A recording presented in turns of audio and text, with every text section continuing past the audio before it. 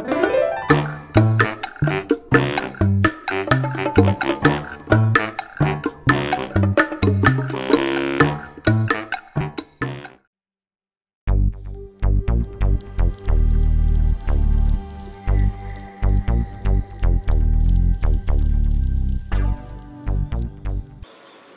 to Eat Your Backyard, my YouTube channel, where I talk about all kinds of edible things and landscaping and what's going on in my backyard. I like to grow edible, cool, subtropical things. So here's one of them. This is a edible, thornless pad cactus. Got a bunch of them, so easy to grow.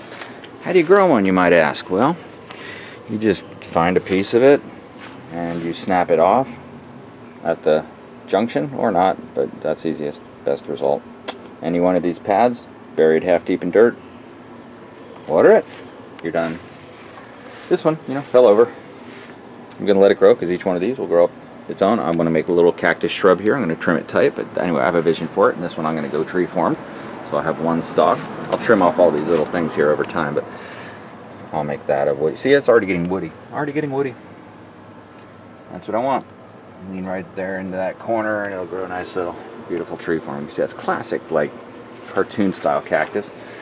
These are also edible, delicious edible, and I mean they taste like a cucumber. So the light green little new growth ones, those are the ones you eat, in my opinion. Threw one there, have a couple others in the yard, but got one against this fence. It fell over also. It fell over in the same window vent, I think, but I'm not really worried about it.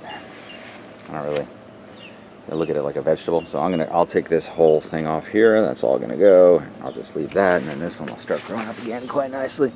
Look at that. Sometimes I call these the Disney World cactus because a lot of times it'll grow like 2 ears, like a mouse. Being in Florida, that's a point of reference. This gives you an idea of that idea. But certainly a lot of the cuttings you get are like that. There's one like, look, it looks like a Mickey Mouse looking down the dirt. So yeah, the thornless cactus, giving many cuttings of this away. That's another fun thing to do, to give somebody a cutting of this.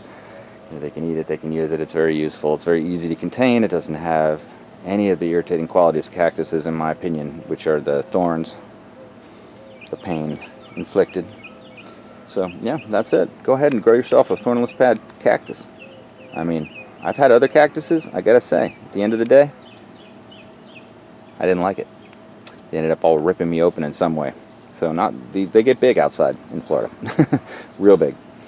So that's all I have to say about cactuses. Hey, if you like this kind of thing, go ahead and subscribe to Eat Your Backyard, and then you'll be notified every single time that there's a notification. Yeah, technology. And I look forward to it. Thanks for watching. Eat Your Backyard.